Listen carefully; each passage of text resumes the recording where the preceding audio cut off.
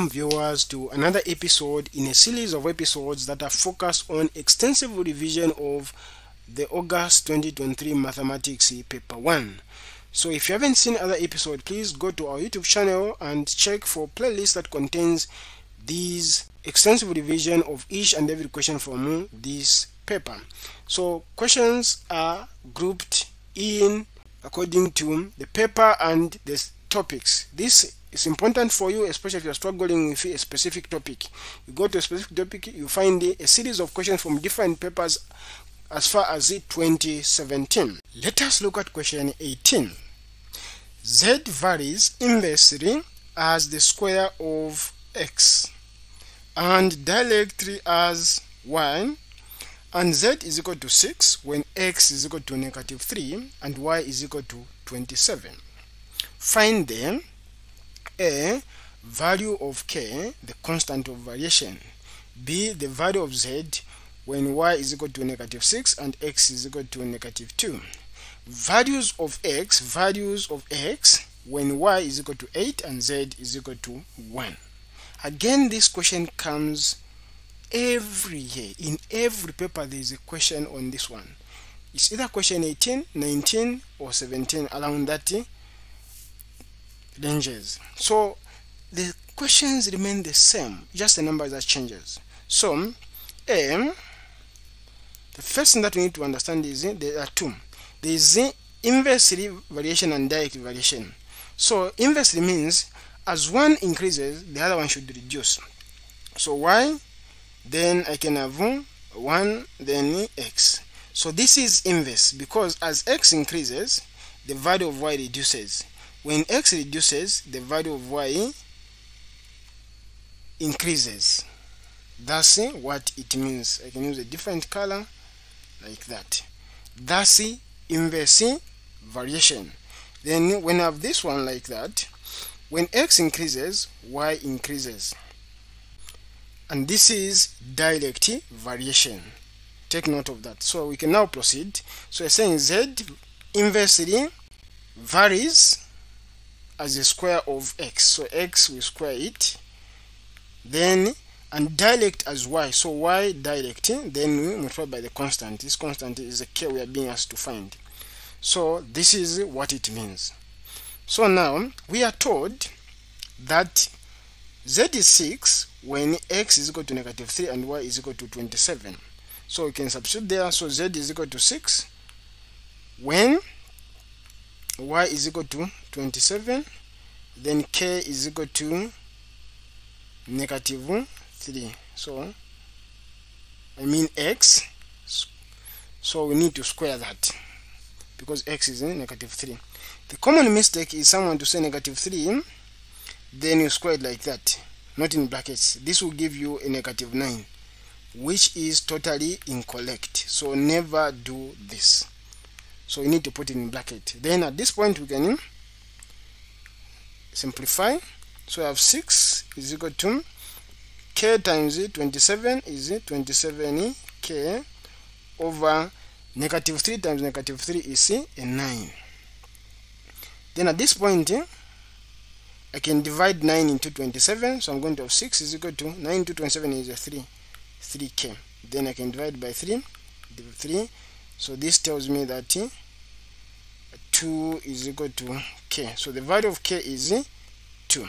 So once you do that, you're good to go and you get this question correct. So I can go and write here. So k is equal to 2. Then I get this one mark. Go back. Question being value of z when y is equal to -6 and x is equal to -2. Now if you've messed up k, there's no way you get b, there's no way you get c. So you have to pay attention to question A. Question A usually asks you to find the constant. In 99% of the questions it will ask you to find the constant, so you need to pay attention. So having found k, you can substitute in this one. So z is equal to 2y over x square. So substituted, then I can use a different color. So we are looking for z is equal to it is 2. What's the value of y? The value of y is -6. So it will be -6. We wash out for negatives, then divide 1. We have x, which is -2. So again, -2 wash out is out to be in brackets, then you square it because this x is x square. Then after this, you can simplify. 2 times -6 is -12. Then divide 1. -2 times -2 is a 4, which is +4. Then you divide there, you are going to get -3. So -3 is the value of z.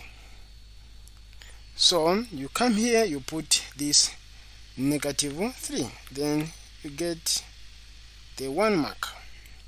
You can go to C. So C, find the values of x when y is equal to 8 and z is equal to 1. Again, we'll use the same, which we found this one, but now we're finding the value of x. So these are 2 values. They'll always, if you say the values, unless this is the cube root or the cubic, multiply x 3 times, then you find the 3 values. But since it's a square, there will only be 2 values. But we know the value of y is 8 and z is equal to 1. So we need to z to y x square. The value of z is equal to 1 and the value of y is equal to 8. So it's just a matter of substituting. So we have 1 is equal to 2 times 8 over x square. Remember, the question is asking us to find the value of x. So I mean the values of x. So at this point now, what we do is we just do cross multiplication. So x squared times 1. So we do cross here. We have x squared is equal to 2 times 8 is 16. So we are looking for the value of x. So introduce the square root, the square root. So the square root of x squared is x. What's the square root of 16? So there are 2 square roots. So we can have -4 times -4. We'll get 16. Then we can have 4 times 4. We get 16. So here we have positive or -4. So x is equal to -4 or 4. So we have -4 or 4.